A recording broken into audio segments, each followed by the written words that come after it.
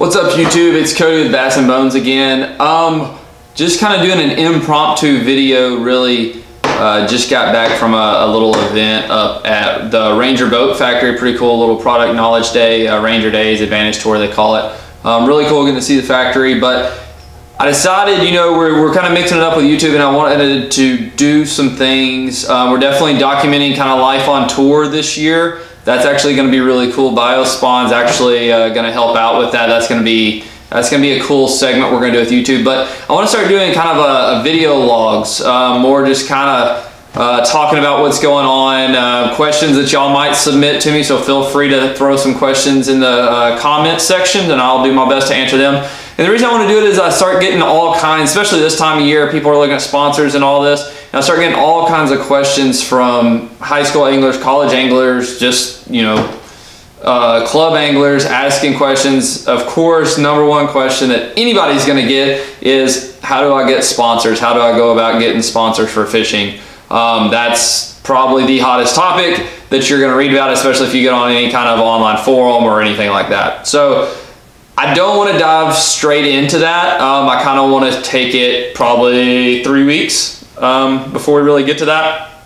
And the reason for that is I want to talk a little bit about the reality of professional fishing, and then we'll talk kind of how I started and how I've progressed to where I am now, and then more go into the actuals of, you know, how I go about sponsors and partnerships and things like that, and then we'll just go from there. It doesn't have to be any planned thing. I really want to hear from y'all and see what kind of questions y'all have, and it doesn't all have to be on a super serious note. So kind of going right into it, and I apologize, this is a mess. I got a gun cleaning video, muzzleloader, that should be posted here soon. What a lot of people I don't think realize is when they kind of have this sense that every professional angler out there is just kind of rolling in the dough. They see the nice lifted fancy trucks, the awesome, you know, beautiful Ranger boats wrapped, you know, and they see all this and they think that it's just this easy go lucky, you know, you go get a free truck, you go to get a free boat, you head out and you fish every day, and that's just not the case. It might have been at one point in the time, but it's not now. And on this video, please no one take this that I'm complaining. I'm not. I'm absolutely blessed to be able to do what I do, as well as anybody else who gets to fish half as much as I do is very, very lucky. So don't take any of this as I'm complaining. I'm just trying to convey the reality of being a professional fisherman. So, you know, the majority of people that are doing this, they're probably not in the position you think. You can see, once again, not complaining, this is my boat shop, tackle shop, whatever you want to call it. You know, we do everything in here, process deer in here, we build lures in here, I store my boat in here, work on our vehicles in here if we need to. So it's a little bit of everything, you know, and I'm definitely lucky to have this.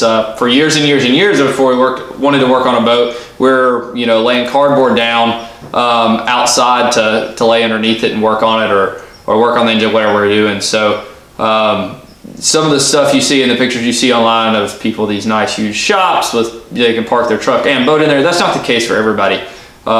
It's just not. And that kind of takes me on to the way things are portrayed now in the media and magazines and a lot of things. If you're a high school angler, a college angler, you don't have to have a brand new 521C. You don't have to have that to start tournament fishing. As much as I would love you to go buy one, Lowrance would love you to go buy 5 12-inch Gen 3s to put on there, and, you know, Power Pole would love you to buy 2, you know, 10-foot blades. You don't need that. In the last few years, it's just gotten so, I don't want to say out of hand, it's grown, and that growth is awesome for the industry. It really is. I'm happy to see everybody getting into it like they are, but you don't have to get in, you don't have to have all that stuff. And the reason I'm talking about it is because I've talked to some kids about it, and they almost feel like they're discouraged, like they don't even want to try because they think they have to have so much money to compete, and that's just not the case.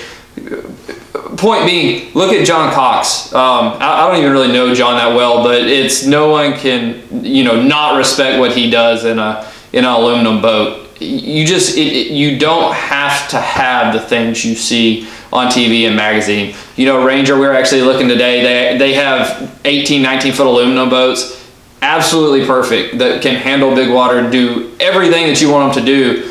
And for a high school, college, even for if you're just wanting to start out tournament fishing, absolutely perfect. I know a lot of the guys, when I first started college fishing, a lot of the guys were running little 16-foot bass trackers, or not even that. A lot of them were running, I remember at some of the very first college events, and if some of my old college fishing teammates are on here, I'm sure they'll chime in, running 16-foot flat bottom with tiller handle with an ice chest cooler for a live well.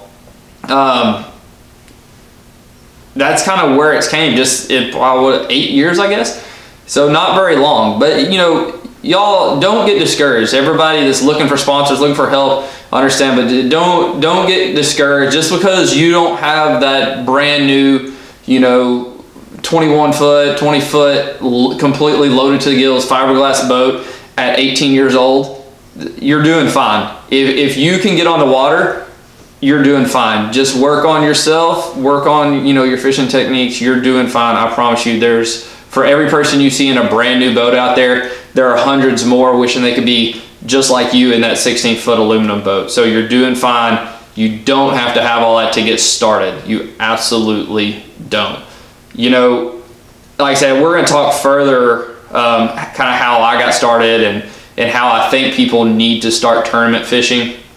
And I'll start slow. Honestly, start slow is kind of what I would recommend. But I'm gonna keep these short. I was thinking earlier, man, I'm gonna start doing these video logs, and had a lot of questions recently about that, and people, you know, honestly kind of seem like they were discouraged because they can't afford $15,000 worth of graphs, and they can't afford brand new power poles. You know, there are other options out there. Priority number one is, obviously, it's cliche, I know, but priority number one is to have fun on the water. If you're not doing that, I don't care what level you're at, if you're not having fun on the water, you might as well not be out there. That's just point blank.